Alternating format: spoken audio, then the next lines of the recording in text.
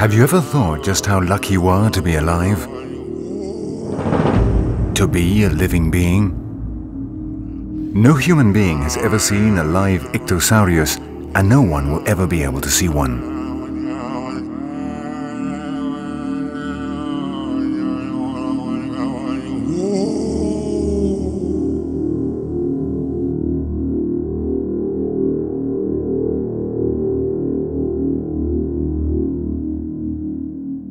Massive extinctions took place millions of years ago, so long ago that life had time to start again from zero, leaving behind creatures that were lost forever in the transformation suffered by a young, inexpert and changing world.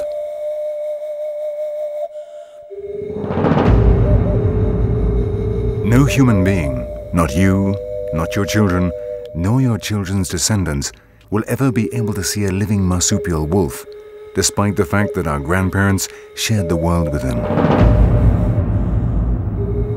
None of us will ever be able to see a dodo, nor a moa, nor a giant orc. We are the most efficient agent of a phenomenon which is as old as life itself, the extinction of species. But we are becoming so efficient in our role as destroyers that as we begin to understand the interdependent mechanisms of life on Earth, we are realizing that perhaps our own activities could end up leading our species along the road to extinction.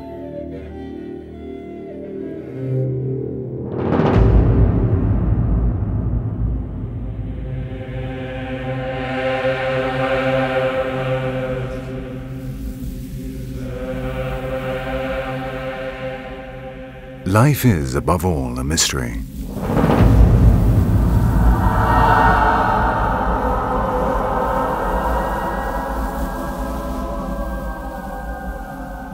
As far as we know, our universe is a superb mirage of the laws of physics, chemical convulsions, and silent, colossal, and almost eternal geological travelers. Incredibly beautiful, but all of them dead. Or almost all of them.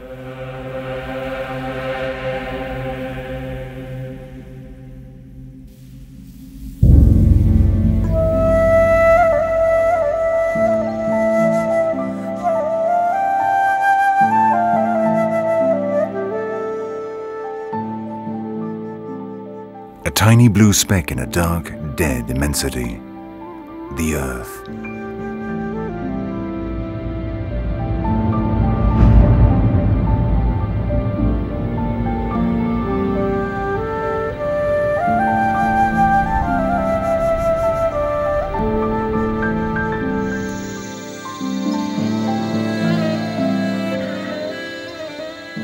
The hand of God, or an unthinkable coincidence of random physical and chemical combinations, have produced an extraordinarily varied world where life has experimented for millions of years, giving rise to different, interdependent, and ever-changing forms of life.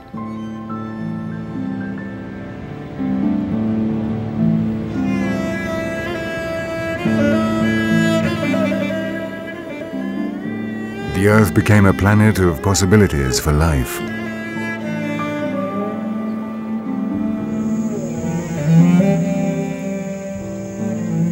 Each ecosystem, each niche, each space on the Earth or beneath the sea was exploited by biological prototypes that have gradually taken shape as the passage of eras changed the conditions of the natural environment.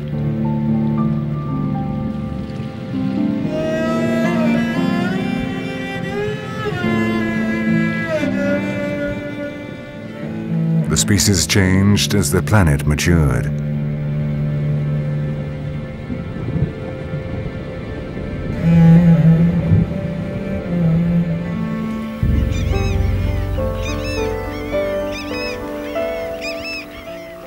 The first living beings did not appear until almost 4,000 million years after an explosion. For us, unimaginable, though small on the scale of the universe, gave rise to the solar system.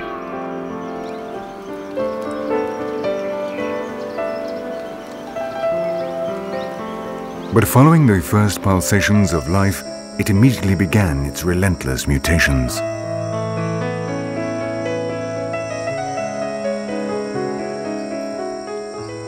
The forms of life multiplied, varying their bodies, their capacities, and their requirements for subsistence.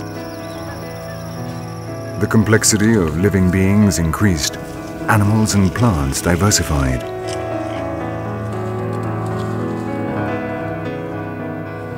The new species were more complex and sophisticated. They even became sociable, giving rise to behavior that favored the survival of the group above that of the individual. And the Earth was filled with specialists, marvelous biological entities capable of perpetuating themselves.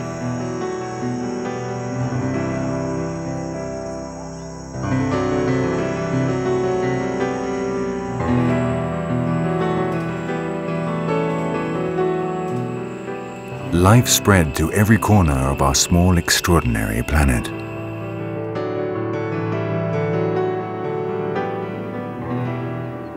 But in this process of experimentation and change, there were failures as well as successes. Terrestrial and extraterrestrial factors marked eras of great changes during which life had to start all over again. From the time the first living being appeared to the present day, these great changes have wiped out 99% of all the species that have ever existed. And they did so in specific periods of time, millennia marked by unusual mortality, which we have called massive extinctions.